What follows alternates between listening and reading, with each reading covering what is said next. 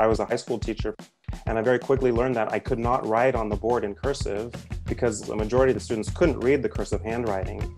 So it's absolutely true, at least in terms of education, less time is given to instruction of handwriting, because in daily life, people spend a lot of their time texting or they're typing on the keyboard more often than they're writing by pencil or pen.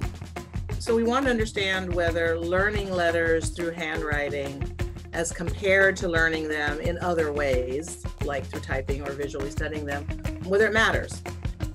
This experiment involved 3 groups of individuals taught to recognize Arabic letters, each using a different learning approach. None of the participants knew any Arabic, so these were different letter forms than what they were familiar with. One group learned through writing practice, another group learned through a visual practice, and another third group learned through a typing practice.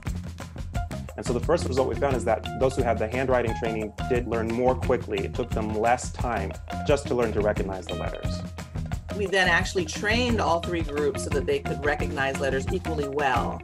Then we tested them on tasks that they had not been trained on. They had to write letters, they had to name letters, they had to read words, and they had to write words. And what we found is that across the board on every single measure we looked at, the people who had the writing training did the best. They were better at writing them to dictation, at spelling words, even at reading they tended to be better.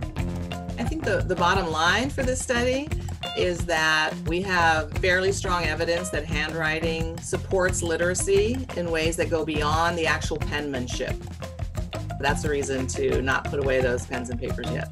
So I have 3 nieces and a nephew, and my gifts, my Christmas birthday gifts have been pens and pencils and with finger paints or whatever to get them involved with the letters, even in a kind of creative, artistic way. It's a good thing.